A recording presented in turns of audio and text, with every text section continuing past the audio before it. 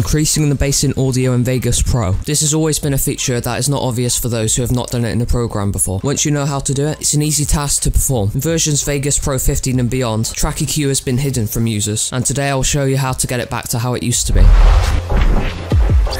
As you can see, this is the default screen that you should be presented with, unless you adjusted the layout, of course. Down here, there are a lot less icons than in versions before 15, including the lack of audio track effects. This is something we'll need to increase the bass in our track. To get track EQ back onto your timeline, you're going to need to change the window layout to Vegas 14 default. You can get this layout by holding the Alt and D keys and then pressing V. Otherwise, you can head up to View, Window Layouts, Vegas 14 default. Now we have changed to the old layout, there will be many new windows missing. An example of this is project notes. You can manually enable these in View, Window, and select the ones that are missing, like project notes here.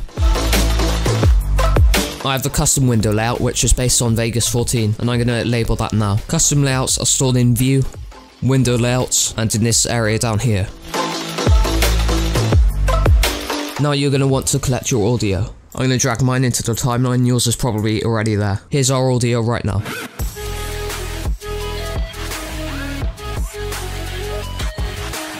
That is with no bass. So to add bass, head over to this icon down here, named Track FX. Left click it, and you should be taken to Track EQ. If you're not, simply click the icon up here. Make sure it's enabled. And to add bass, simply adjust this one icon by moving it up and keeping it to the left until you reach the desired result. Usually you don't want this too high or your audio may become distorted. You can ignore these other icons. Also make sure this is enabled. Now it's time for a comparison. When this box is unchecked, the bass boost won't be in action. When it's checked, it will be.